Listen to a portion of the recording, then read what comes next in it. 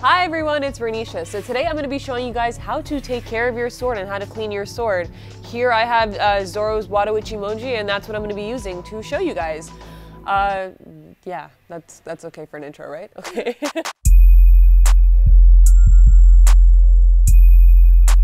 Right here I have our sword care kit. You can buy it on our website at fireandsteel.ca. This is going to include everything that you're going to need to take care of your sword.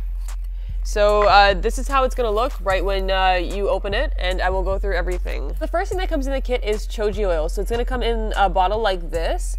Choji oil is going to prevent your sword from rusting, and it's very important that you use choji oil specifically. Any other oil will probably not be very good for your sword, so make sure it's choji oil. The next thing it comes with is this cloth right over here. So you're just going to be using this to wipe down your sword after you use it and to apply the oil as well. This is an uchiko, so this is basically a powder ball. It's filled with a non-abrasive powder that you're going to use to clean your sword. This is really cute. I don't know why, it's so cute. The next thing it comes with is this brass awl and hammer. You're going to be using this to disassemble your sword and reassemble your sword if you need to. I won't be showing that in this video. I just want to do basic cleaning, but if you do need it, we have it. It also comes apart, so you can separate it if you need to just use this part and you don't want the weight of the hammer. The last thing it comes with are these extra makugi pegs. So you probably won't really need to use these that frequently. It's just in case you need to replace the makugi pegs on your sword, but you have them just in case you do need them. So another thing that we do have that's not required for sword care, and I will not be showing that in this video, but I do want to mention it, is we have a sharpening stone right over here.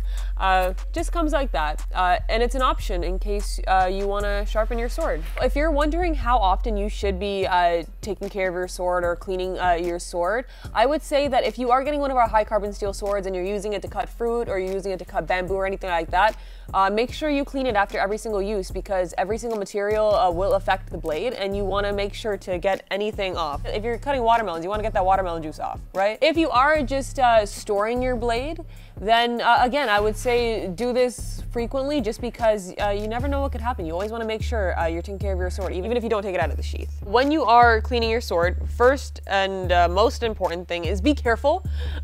Just remember that, again, this is not a toy, so you gotta be really careful when handling this. And because you will be getting really close and personal with the blade, be very careful about where you're putting your hands. So that's number one rule. This is very scary. But here is the blade. The first thing you're going to want to do is you're going to want to wipe down your blade. So you're going to grab this cloth right over here. Make sure that the spine is facing downward, and make sure you're touching the side of the spine. Don't go cleaning it from the top, because you will cut your finger. So you're just going to grab your cloth and you're just going to very carefully slide up and just get whatever is on the blade to come off the blade. Yeah, and just do that a couple times.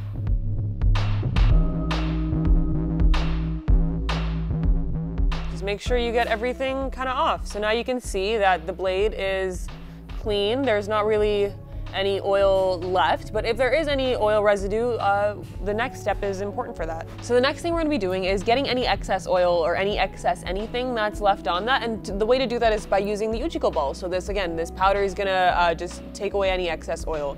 And this part's really fun. You're just gonna basically hit it against the blade. Very gently, you don't need to do it very hard, but it's a lot of fun. And you're gonna do that to both sides. And if you need assistance, make sure that you ask for assistance at any point. You don't have to do this alone, but it is something that's very relaxing. So this is like a nice way to just chillax. So the next thing we're gonna be doing is just basically taking this powder off, because obviously you don't wanna leave the powder on the sword. It's just to get the excess oil off. So you're gonna grab your cloth again, and you're just gonna, again, make sure that you're touching the spine part and not the blade. And you're just gonna wipe it all off. And you can run through it a couple times, and then you can see it's all kind of right over there. And there you go. Now your sword is completely clean of any excess oils, any excess anything, really. This is what you want. The final thing that we're going to be doing, now that the sword is all clean and there's nothing left on it, is we're going to be reapplying the choji oil, because obviously you don't want to resheath your sword like this. the choji oil is going to prevent rusting, and that's really what we want. We want to make sure that your sword's not rusting and it's well taken care of. So you're going to grab the choji oil right over here. You're going to open it up, and it's going to come in like that. You don't need a lot of oil. A little goes a long way. So you're going to take your cloth and you're going to apply a little bit of oil to the cloth, just like that.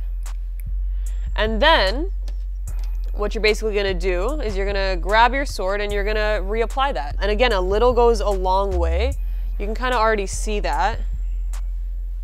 And make sure you kind of get it all around. You saw how little I applied and how much is on the sword. Again, you don't really need a lot. But look at that.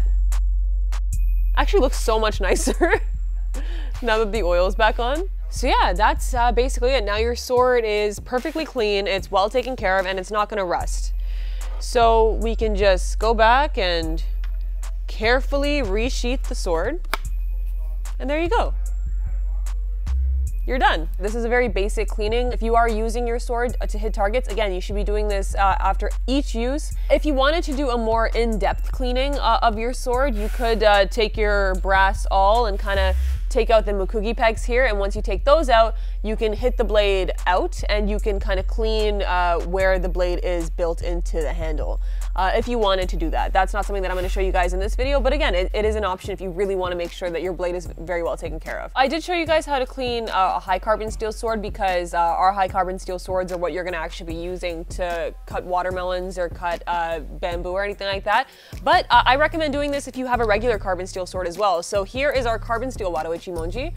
If you want to know the difference between high carbon and carbon steel, we have another video that we recently made and you can see me explaining the differences between those. We'll link it in the description. Even if you are just keeping your sword in its sheath on display just like this, again, I recommend cleaning your sword just because humidity, things like that can always affect the blade and the sheath. I know a lot of you guys get these swords so you can pretend to be anime characters, and if you want to pretend to be an anime character, make sure you clean your swords like them, because that's what they don't show you in the animes. That's the behind the scenes.